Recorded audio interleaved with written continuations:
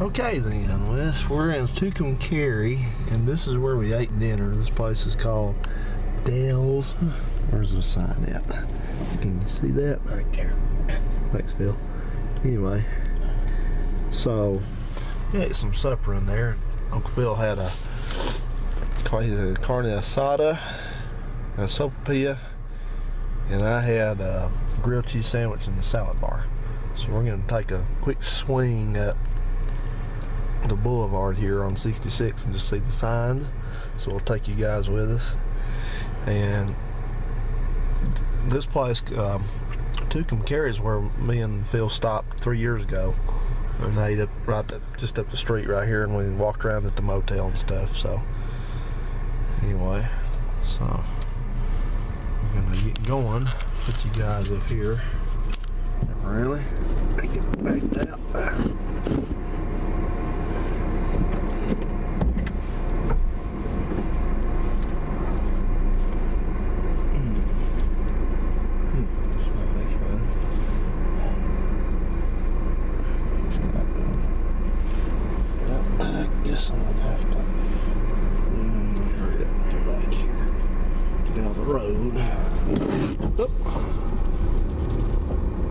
You got it. Crunch. Yeah, we got it. Let's do that. We want to go back the other way. Here's the Value Inn. We're not staying at, by the way. I'm driving. This is a 2014 Versa SV. It's got about 39,000 miles on it. This is the first car that, come on truck, get out of the way. The first car I've ever driven has got a CVT transmission in it. And I didn't know if I'd like something like this. And my initial impression of it is pretty nice. It's okay. I can definitely tell cars have come a long way in 14 years. The car I've got to 2000. This one's much quieter, and for the same amount of horsepower, it feels like it's a lot heavier. There are moments when this transmission does rev the engine a lot, like going up a hill. Ooh, watch out now. There's the Blue Swallow. We'll probably stay there again next time. Or stay there next time. But overall, it's okay. It's been getting averaging about 34 miles per gallon.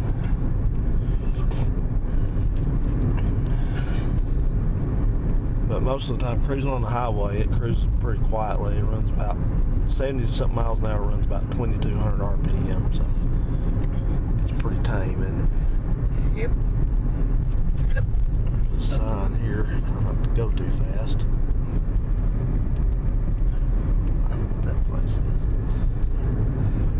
And just for a little piece of trivia, Tucumcari was one of the last stretches of 66 to be bypassed by the interstate, and they fought it. They tried to keep the interstate from going around the town. The interstate is to the left over here now, so there's, you know, like we saw last time we were here, there's a lot of businesses that are shut down and stuff.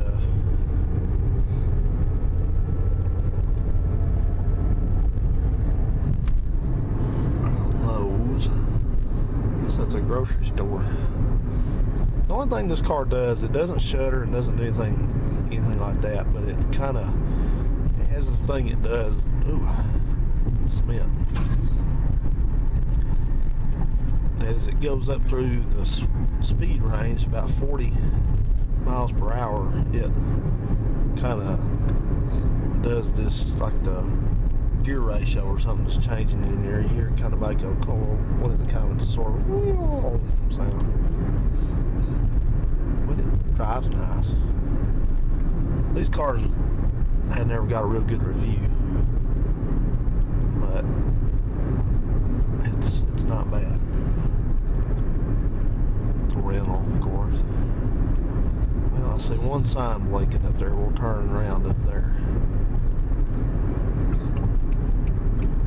Phil wants to get back so he can watch his TV stuff, so we'll do that. Yes, you do. Don't lie, Phil. No, Phil's not lying. Oh, look at the sign right there. That's a retro sign. I love stuff like that. Yeah. Look at that sign. Remember, a lot of them used to be like that. The Mexican. Yeah. And see, Oh. see, the thing is, you see a lot of that here out in this part of the country. At Huntsville and places where we live, they won't fix the signs like that. They want to, you know. People back at home in Huntsville and surrounding areas, they're too urbane, or they consider themselves too urbane to patronize places like this and keep old signs going and stuff. Let's get you a close up there. That's the Buckaroo Motel, which we're also not staying at.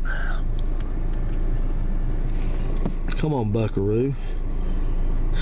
I work with a guy who's got one of these. It's a 2015, and I noticed they changed all that lighting there to the same color finally, instead of it being orange. This is a year older than his, I guess. See if you can hear that.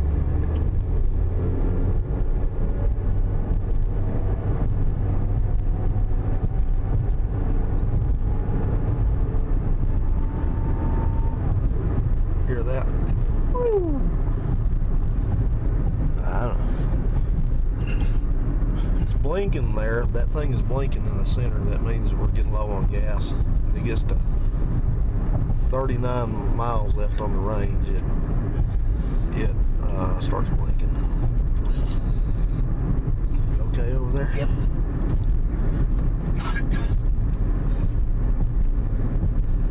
I shouldn't have said that. I shouldn't have said no lie. I meant don't tell stories, Phil.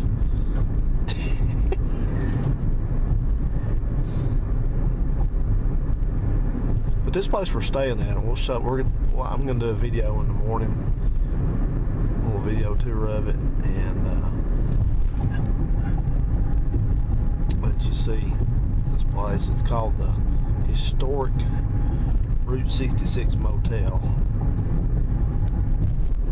And I don't know what it was called originally, but it was built in 1963, and it is, you know, all original mostly, but it is clean as a pin.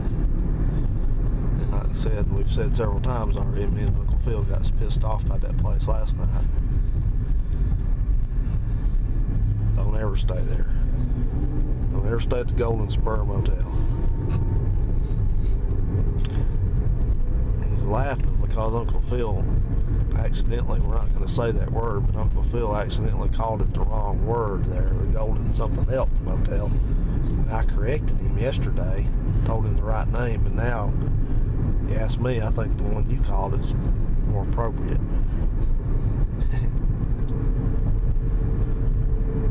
Maybe take the Golden off of it. What do you think? Yep.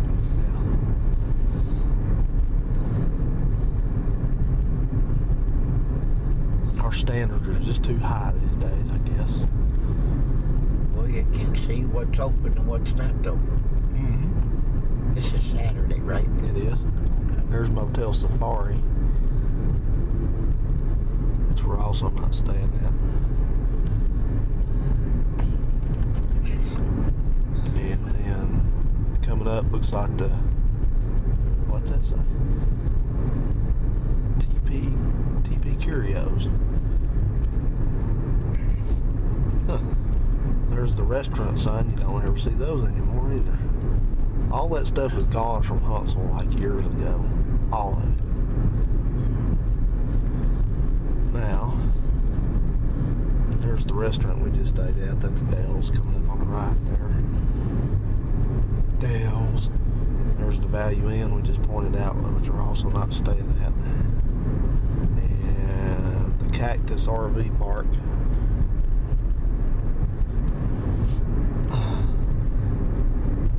There's our motel. That's over here, I guess. Motel. There's a music group called the Motels. Yeah.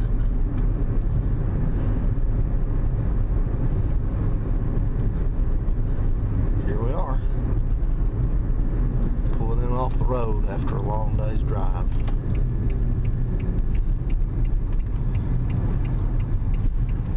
3 trails. Of course, we've already been here.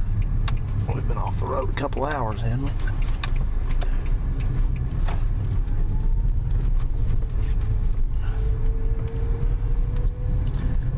So we can just conveniently pull right up to our front door here. Well, that's Phil's front door, and then mine's to the left right there. He's in 103 and I'm in 104.